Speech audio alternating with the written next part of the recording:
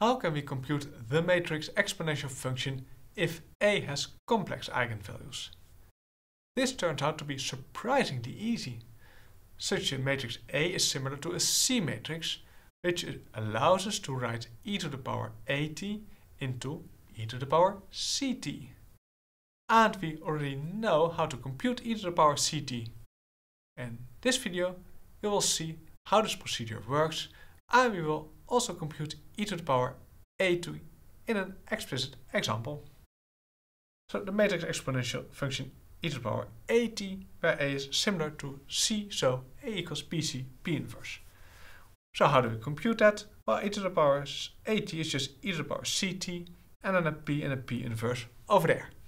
So the only thing which changes is that you put a p and a p inverse around it, and then you have your e to the power 80. Well, why is this? Small proof. Well, for e to the power 80 you use a Taylor series, so sum 0 to infinity, divide by n factorial, and then 80 to the power n.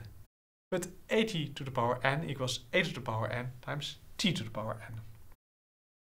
Now for a to the power n we have something nice, because a equals bc p inverse, so we get for a to the power n bcp inverse times bcp inverse times bcp inverse times bcp inverse, and this n times.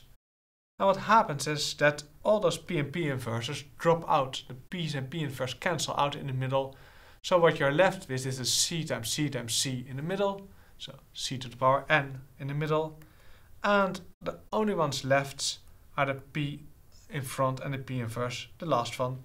So a to the power n equals p times c to the power n times p inverse.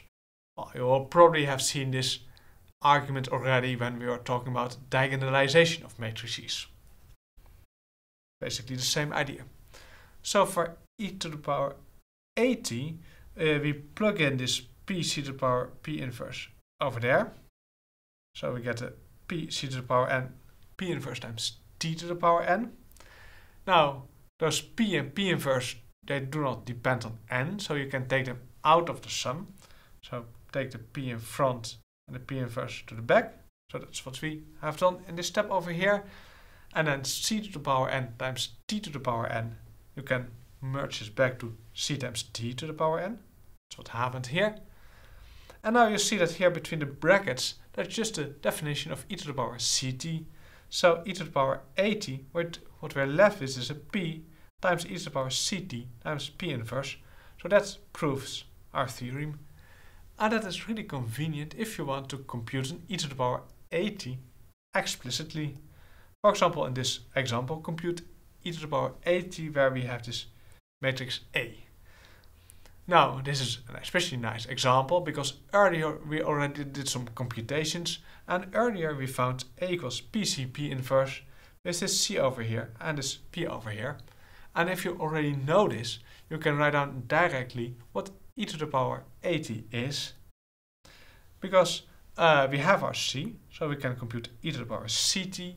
We have a equals 3 and b equals 1, so that gives us an e to the power 80 I times cosine bt plus j times sine bt.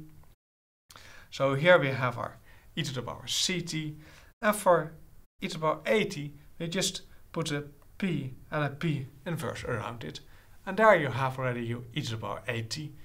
Yeah, and if you like, you can do the last matrix multiplication, you can do that for yourself, and then you have it written down completely. This answer as product of three matrices is in a way a bit more insightful.